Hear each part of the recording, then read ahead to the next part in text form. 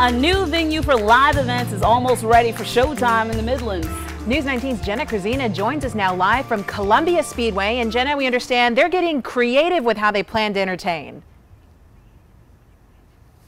Lacey and Darcy, they are getting creative now. Cola Concerts was supposed to start off yesterday with a movie that they were going to show, but they're having to postpone the kickoff here until next week. But I want you to take a look at just kind of the setup here. You got a huge stage with two huge TVs, and then these ropes that you see here they're calling them coves. So basically, when you buy a ticket, you're buying for 4. That's the max that can stay inside of these coves.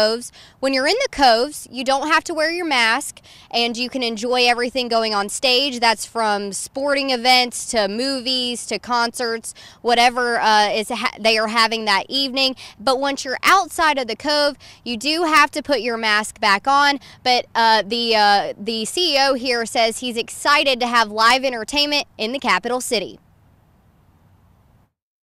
Live entertainment venue, but also one where we will be able to show it can act as a sports bar, right? Where we have the 2 biggest television screens in South Carolina right here.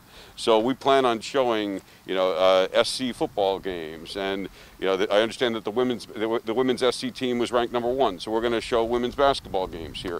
We'll have live comedy. We're going to have a local band, several local bands play our stage. We plan on being open 7 nights a week if we can.